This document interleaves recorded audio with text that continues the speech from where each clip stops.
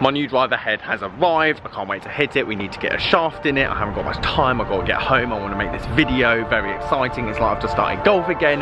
What a bargain this thing was. Let's do it.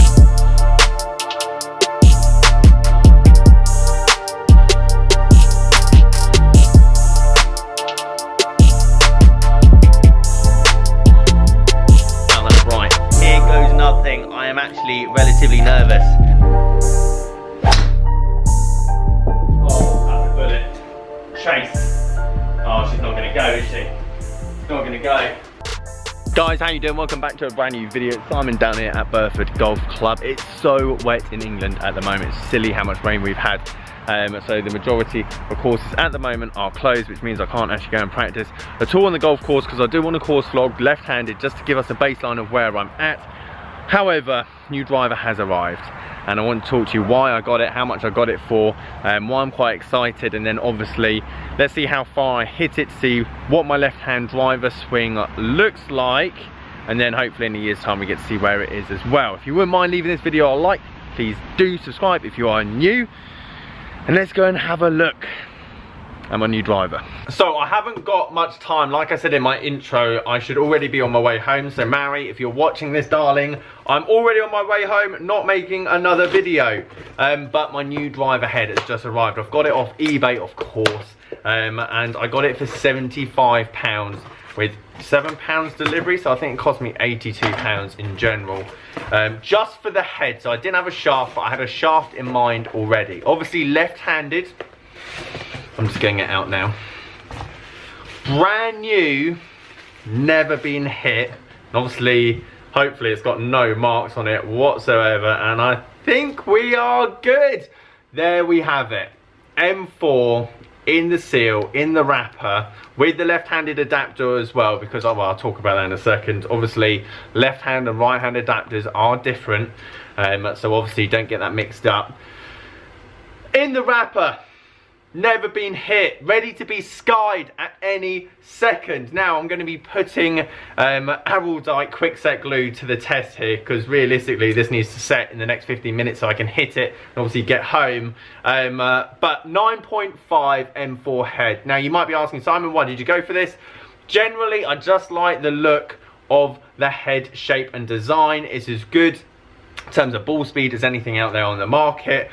I did like the twist face when it came out. Now I never upgraded from, this is the newest driver head I've got in the bag actually. I've had the 2017 M2 head in the bag since, well, 2017, and I haven't upgraded my driver since. So this is the newest edition, or the most up-to-date driver I've had since then. And twist face, when I hit it, when it first came out and reviewed it and tested it, for me, someone that hits quite a snappy hook, I felt it worked. Now, how much that makes a difference to your average golfer or my left-hand swing? Zilch. Because my club face with my left-hand swing is going to vary between 8 degrees open and 8 degrees closed between swing to swing, because it's just not consistent enough. The main reason I like this head is because A, Taylormade make good heads. There's no question about it. Yes, they do charge for it, even though they brought the prices down this year, which I thought was a good move. They make good wood heads. There's no question about it. Not massively keen on the bottom of the driver. The M3 look better, however the M3 is not suited for my swing. I want ultra forgiveness because obviously it's a very new swing, and that is why having an M4 or an M6 or an M2 would be preferable. It's the same as getting a Rogue or a Maverick instead of the Epic. But the main reason I wanted this is because it was £75 for something that was £400 2 years ago. In the wrapper, never been hit, so I know that it hasn't had 2,000 hits in a simulator or been fitted with, so it should stand a good test of time, and I'm obviously not going to lose my money. But I've got a shaft, I've got the optimal shaft to go in this head, because I've already been fitted for that shaft. It potentially is too stiff for my swing at the moment, but won't be in the future, and mainly it's just going to look badass. There's no question about it when I put this combination together.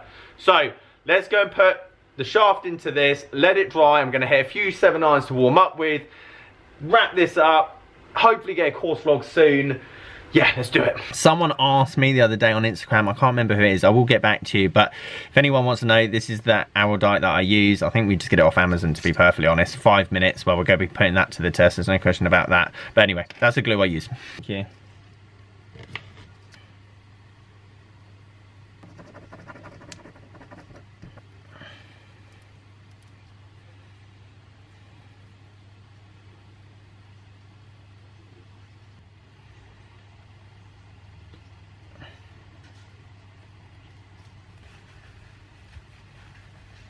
Okay, and placed nice and gently.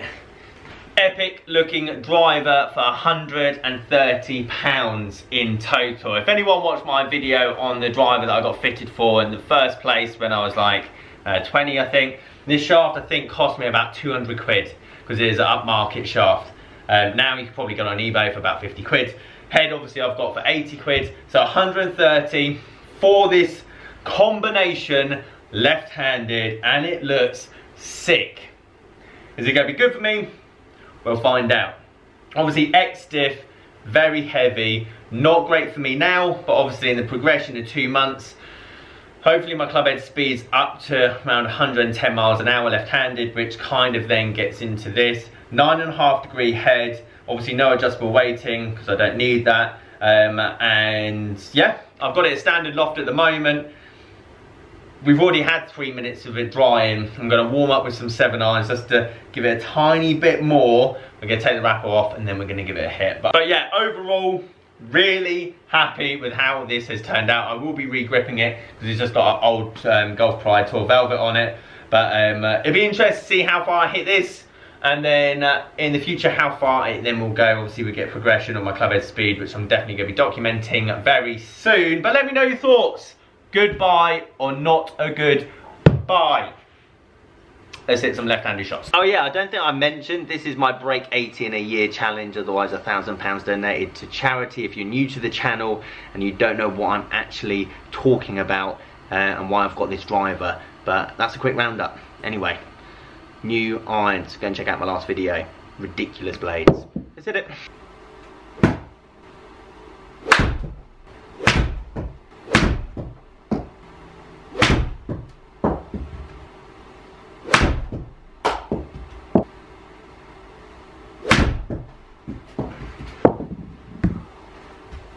Warm up complete, suspect swings right there. Wow, that's bright, nice.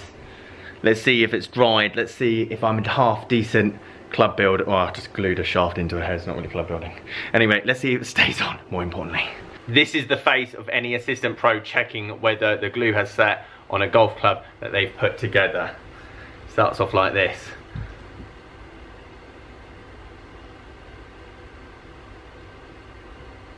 Okay, I think we're all right. I think that is pretty much, even if I give it a, okay, that's not moving. All right, so I'm running a bit low on time, so we're not gonna hit many of these. I promise to do more of a test, or let's say, well, course roll would probably be best. But anyway, it's set, it's ready to be hit. I'm gonna take the wrapper off and then unedited show the first ever left-handed driver swing in this series. I haven't hit a left-handed driver, not before, I have before, but not for a year or in this series. So hopefully I don't sky it. Could you imagine just like a massive roof mark down the middle of it? So hopefully I don't sky it, and let's see how far it goes. And we'll do more of a comprehensive thing on this in the future, but otherwise, yeah, I'm just excited to give it a hit, so let's do this. Here goes nothing. I am actually relatively nervous about how this is gonna go. But there it is in all its glory. Hopefully everything focuses, because we can't take this again. Right. First swing, you can't see, but we've got the computer behind us, so I've got to make sure I don't hit that left-handed. Looks unbelievable down by the ball. Really happy with the way this has turned out, but oh my god, this feels next level. This feels, okay. Let's give it a hit. Let's find out what we can produce. Let's see where this goes. Hang on, let me just move the monitor tiny bit, just make sure it's actually straight.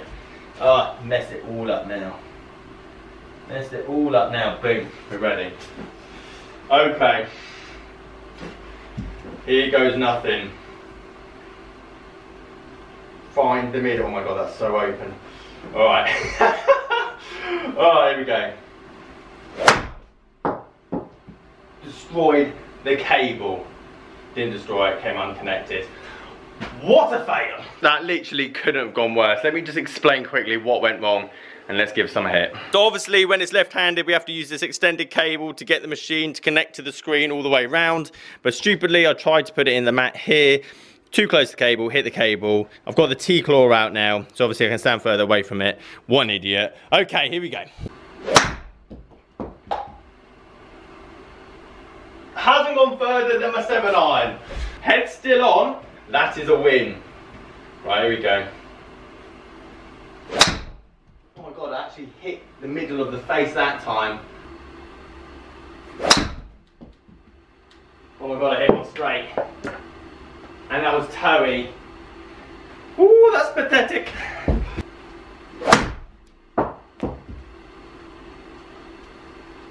Head still on.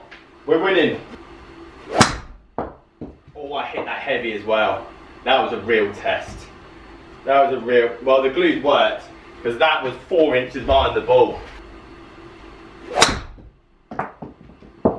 Oh, twist face didn't work there, did it? Okay, what do I do right-handed? Got a bit of that going on. Okay, that's more like it.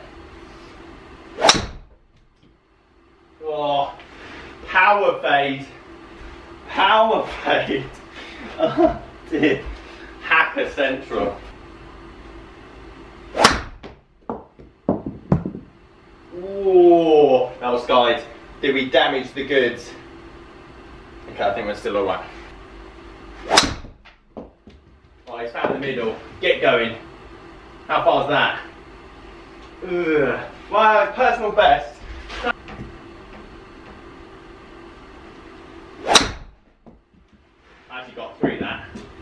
I actually got through that. Get up. Go on. Keep going. Okay. Okay.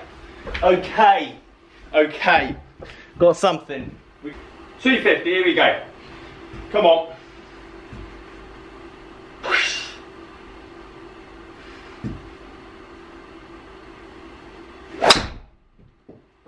Oh, go. Oh no, stay on the grid.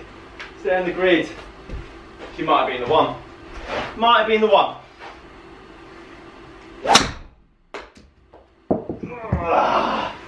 High toe, that could have been good as well. Go forward. Oh no, I didn't read it. How did it not read it? No. Oh, that's a bullet. Chase. Oh, she's not going to go, is she? Not going to go. Ugh. Okay, T-claw is very much broken. We're going to call it a day there. We've got a lot of work. Massively steep, massively over the top, massively uncontrolled, club face all over the place. It's obviously the hardest club in the bag to hit for a reason. It's just long, low lofted. However, there's some promising signs in terms of club head speed and ball speed. We just need to tighten it all up. Let me just quickly show you. So max ball speed I got from one of them, can't remember which, 142. So 142 on good launch and good spin should go 280 yards, or 265, 270. So that's good. However, max drive I did get is 239. So launching it too low, spinning it too much, out the middle, out the toe, out the heel, all over the place, too steep. Got some ridiculously high backspin shots that, oh, I mean, that doesn't even count, but 9,100 must have skied the hell out of it. Needs a lot of work, but that's where we are at the moment. 239 is the number to beat. And then dispersion. That being said, driver head is still intact. Not many sky marks, or none visible anyway. Guys, thank you ever so much for watching this video. If you liked it, leave it a like, subscribe if you are new. Hopefully I can provide some better results next time round. Catch you guys later.